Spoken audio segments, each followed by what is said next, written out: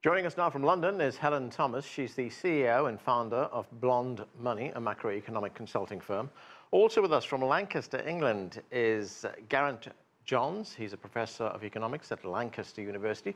From Paris, Alexis Poulin is the co-founder of Monde Moderne and an analyst on European Union affairs. And here with us in the studio is Garret Martin. He's a professional lecturer at the School of International Service at American University right here in Washington. Welcome to all of you to the show. Alexis, let me start with you. Theresa May, the British Prime Minister, is now finalising details of this Brexit plan, and there is so much uncertainty over it. She has to get agreement from the 27 other members of the European Union before this deal can go through. What do you think will happen? I mean, how much political pressure is there on the European Union right now to agree to this? I think the European Union members are pretty aligned, and it's not the most difficult part for Theresa May to get the agreement of the EU, and the minister met today, and already there is quite a roadmap to agree and be supportive of this deal. The main issue Theresa May is facing is her own party and, of course, the British Parliament, which will have to validate the deal after the EU this weekend. So I think it's easy part for the deal is for the EU so far. What's difficult is that Britain gets a good deal for its citizen and for the future of the economy in Britain. Geraint Johnes, as Alexis points out, the easy part is in Brussels. The difficult part is in London. The British Prime Minister has presented her plan. There is opposition within her party. There's been resignations in the British cabinet. The opposition Labour Party opposes the deal. At least the leader of that party opposes the deal.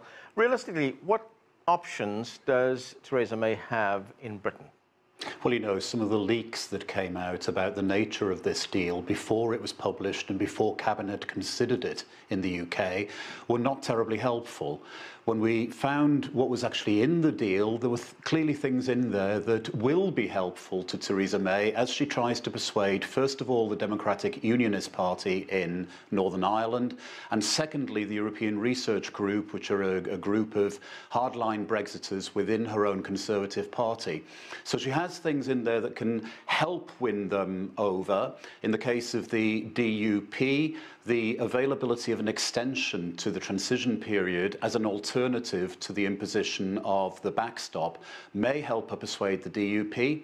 And when it comes to the hardline Brexiters within her own party, arrangements that have been made within the deal will likewise help win some of those over, as has been indicated by the fact that they've failed to get enough people to write letters to start the proceedings for a vote of no confidence in Theresa May.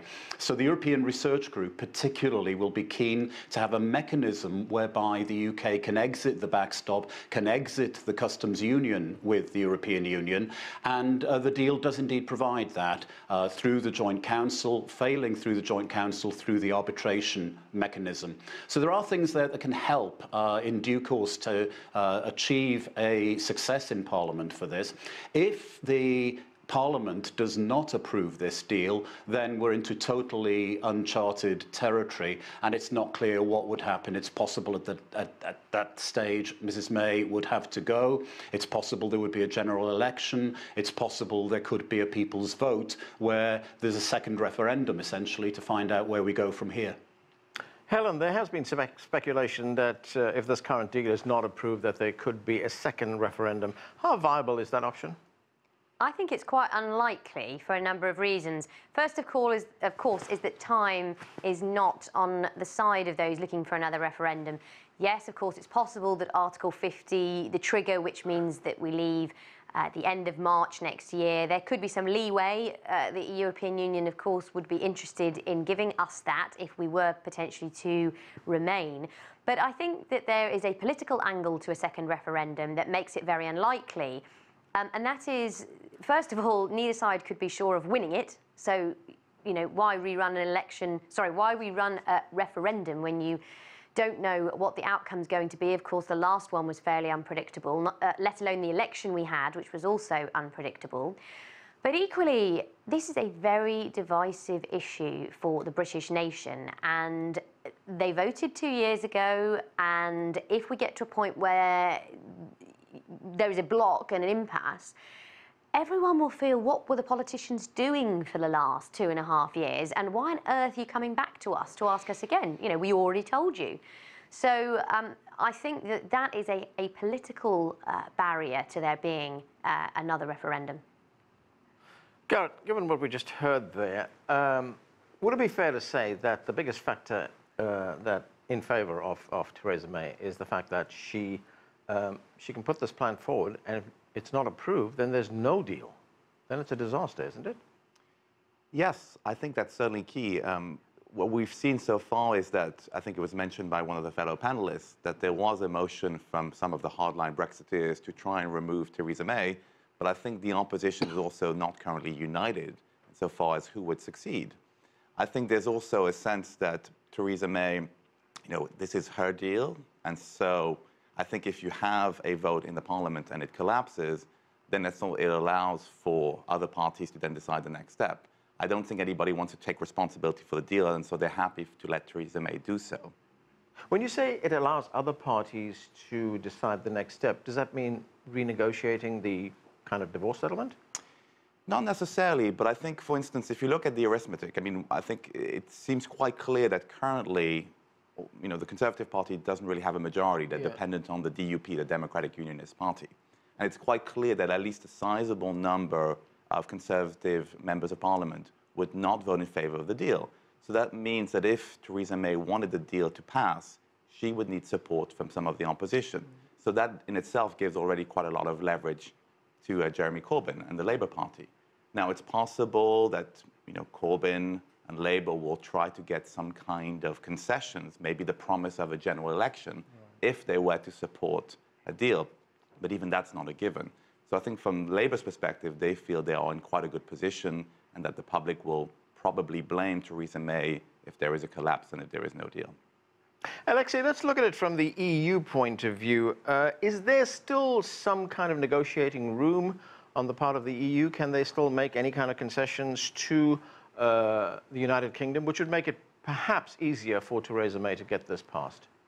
I think it's going to be difficult because from day one, the EU has decided to be a united front and saying that there won't be a negotiation from France side or from Germany or Netherlands to help the UK. So it will be just one interlocutor being Michel Barnier talking about Brexit. And it's the only one who actually stayed through the whole process compared to the Brexit ministers who've been resigning one after the other. So there's little room actually to just renegotiate. What we can see is maybe some space on the fisheries space, which is one of the big issue of this deal. And of course, anything about the trade between Calais, Clover and Dover. So there is this, but I can't see much of further negotiation. I think all from the EU has been put on the table. It's pretty clear. No, the EU, most of the partners in the EU, if not all, want a success of this Brexit deal. They don't want a no-deal option. So everyone will try to help Theresa May to the best to make sure that she gets support from the Parliament and from her majority, which is the big question mark after the negotiation. Geraint Johnes, of course, there are political risks for Theresa May in this. She was asked about those risks on British television. This is what she told the British network Sky News. Let's watch. You know, a change of leadership at this point isn't going to make the negotiations any easier, and it's not going to change the parliamentary arithmetic. What it will do is bring in a degree of uncertainty. That's uncertainty for people and their jobs. What it will do is mean that it is a risk that actually we delay the negotiations, and that's a risk that Brexit gets delayed or frustrated. So, Geraint, Theresa May makes the point there that a change in leadership will not change anything, and it doesn't change the arithmetic in Parliament. But if there is a change in leadership, could there be a new referendum? The new leader might campaign on that. If there's a change in leadership, we don't know what might happen. As I was saying earlier, we'd be in completely uncharted territory. But one thing that I think it's necessary to emphasise here is that given the red lines that the UK defined at the start of these negotiations, it's not at all clear that anybody else could have achieved a deal that is in any respect superior to the deal that Mrs May has. It may be better not to exit the European Union at all. Economically, that is almost certainly the case. But given the decision that has been taken to Brexit, it's not clear that the UK could have got a better deal than this. Now, there is a lot of negotiation still to be done. The withdrawal agreement, I think, is pretty much set in stone. But alongside that, we have the political declaration, and that is still being worked on. And a lot within that, in the current draft, is still extremely vague. And there's still likely to be a lot of bargaining to go on around that, both within the UK government and the cabinet, where there are many differing voices, and also between the UK and the European Union. Helen, do you agree with that the deal that's on the table right now is the best deal? Personally, or from the perspective of the country? Look, I think it was the best under a very constrained set of circumstances. And I actually think that the main problem now is not necessarily the content of this deal, but how it is sold. Of course, there's a very technical deal. There's a lot in there that for the general public, actually for anyone, let alone the general public, is quite complex and contingent upon various different circumstances. So I think what's actually more important here is this Brexit? Is this what the country voted for? And Geraint was just making a really good point there, which is that the deal, as it's being called, actually it's just the withdrawal agreement. It is just the divorce bill. It's just agreeing that we can part ways. There's a payment that's going to take place because of our liabilities that are in the EU system, and it ensures a transition period that will take us through to the end of 2020. We are supposed to then be spending the time until then focusing on this future framework that Geraint was just talking about. And so it's not really whether this is the best deal, it is really more, was this good enough to keep negotiations going? Yes, on a number of technical levels, but potentially no when it comes to selling it, because as we've already seen, people feeling strongly on both sides, both Remainers and Brexiteers have quit the cabinet, believing that this really locks Britain in to more future scenarios that are bad ones than the good ones that the ideologues on either side were looking for. So I think that is absolutely more the question that we have to ask, and that's why I talk about the sales and the presentation, and actually what's happening this week in Brussels is key, because what is it? What does the future for Britain outside the EU actually look like? Garret, important points that both Helen and Geraint Johnes bring up there, and that is that this is just a withdrawal agreement. There's still a long way to go, isn't there? And what are the risks in that process as it unfolds? No, they're absolutely correct that they're only, they've only dealt with the divorce, but then they would have to deal with all the future terms of the relationship. And that is going to be incredibly challenging in many respects, even if the current deal passes Parliament, and we've already talked about the fact that that's not going to be straightforward. Right. Let's not forget that it also has to be authorized by the European Parliament, and then still has to be authorized by at least 20 of the 27 member states.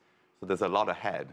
Even if we get to that stage and we get into the transition period, in many respects, they've kicked down the can down the road for some of the thorniest problems. And most importantly, I would say the question of the status of Northern Ireland and the future of the border.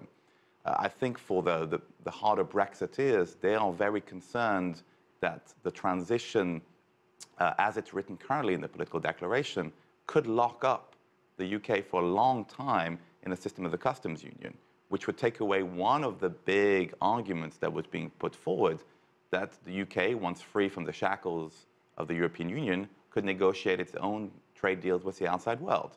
It could follow its own policies. That may not be the case, and I think that would be really devastating for those who argued that Brexit would be a real economic and trade opportunity for the UK.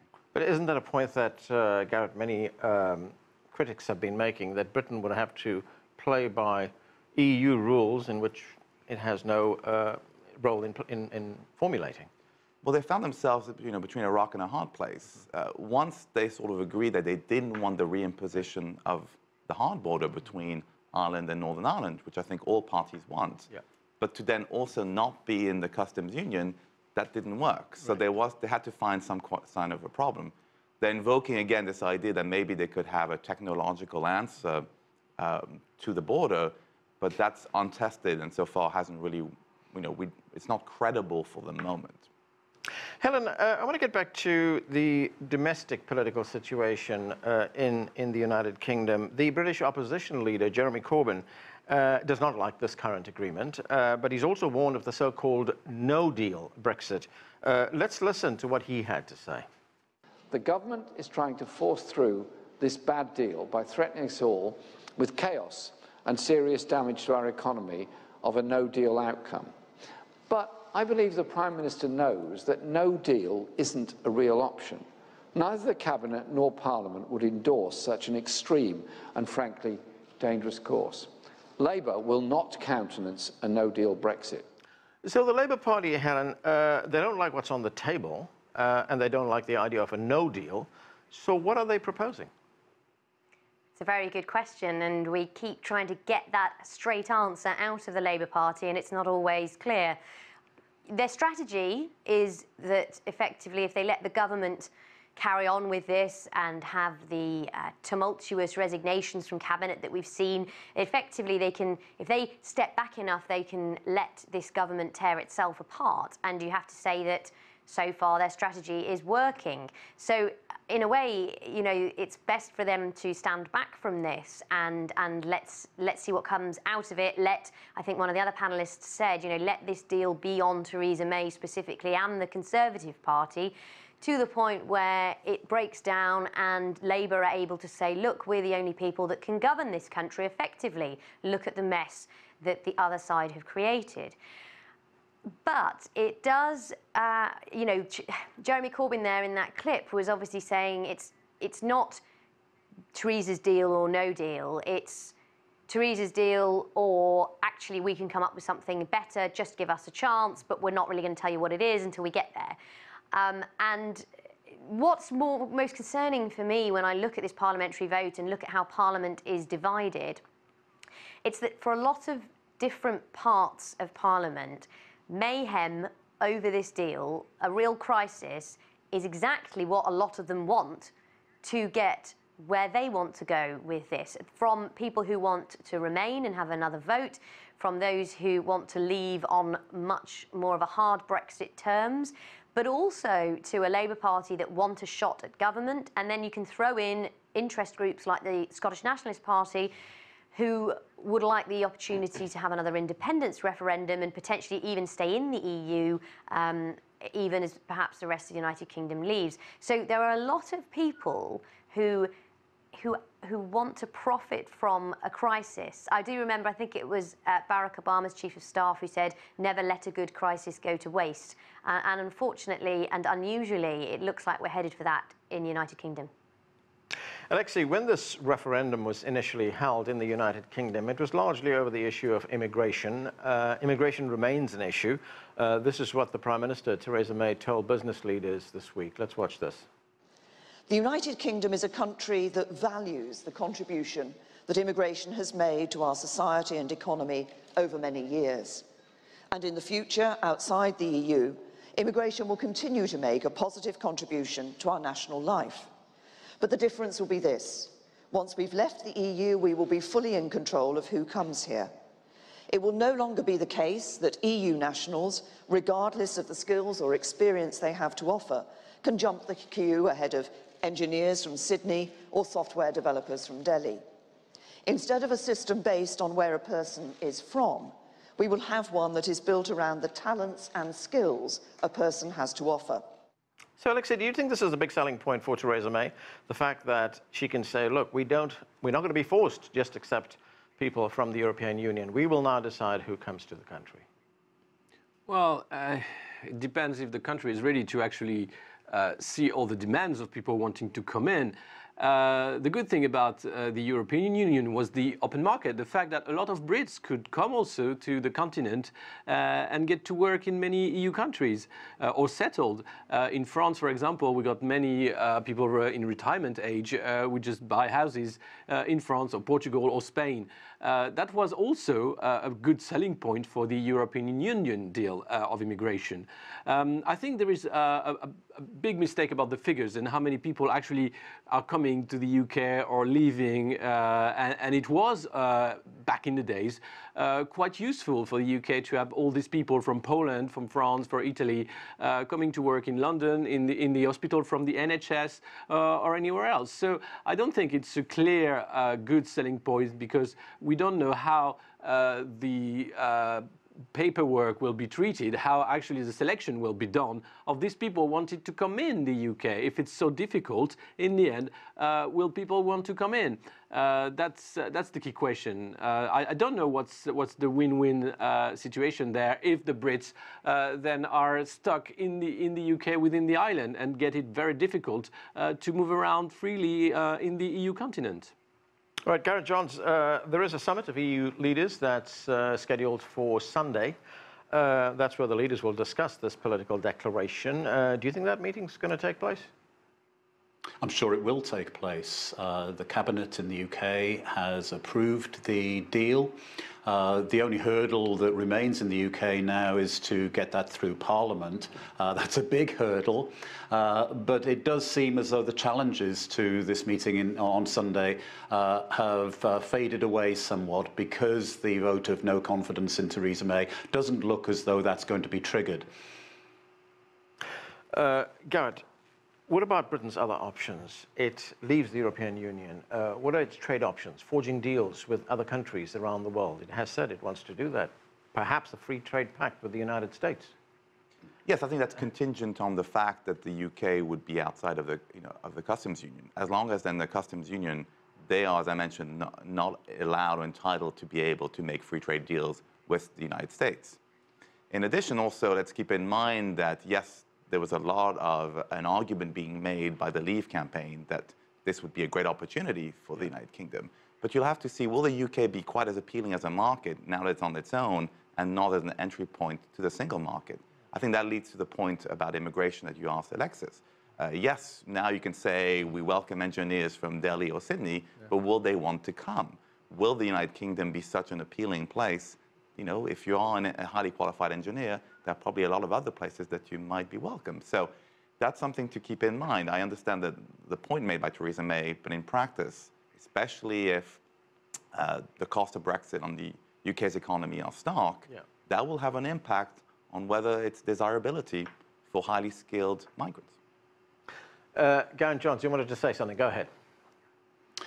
Yeah, in terms of the creation of new trade deals, the most important one for the UK to generate will be the trade deal with the European Union. And we have some pointers as to what that might look like in the political declaration. One of the things that's key in that is saying that we will have close customs partnership and we will have close regulatory alignment with the European Union. And that may make it difficult for the UK to strike out on its own and generate new independent trade deals with other countries. The other thing that we need to recognise is that modern trade deals are very complex, and one of the things that comes into these trade deals concerns the mobility of labour. So while Theresa May is saying now that there will no longer be freedom of mobility of labour once the UK has left the European Union, we don't yet know what the new free trade arrangement will be with the EU and what that will imply for migration. Helen, I've got a little bit of time left, about 30 seconds. What are your thoughts on the United Kingdom getting independent deals outside of the European Union? Well, it is going to depend quite a bit, as we said, on this future political framework. As it stands at the moment, it looks like it's going to be quite tricky, because although staying in the customs union is only a backstop option, how can you start doing free trade deals when that is lurking in the background? So I think it is a difficult position for the United Kingdom to be in when it comes to free trade deals. Okay, and that's where we have to leave it. Thanks to all of you for being with us. That's it for this edition of The Heat. I'm Anand Naidu in Washington, D.C. Thanks for watching.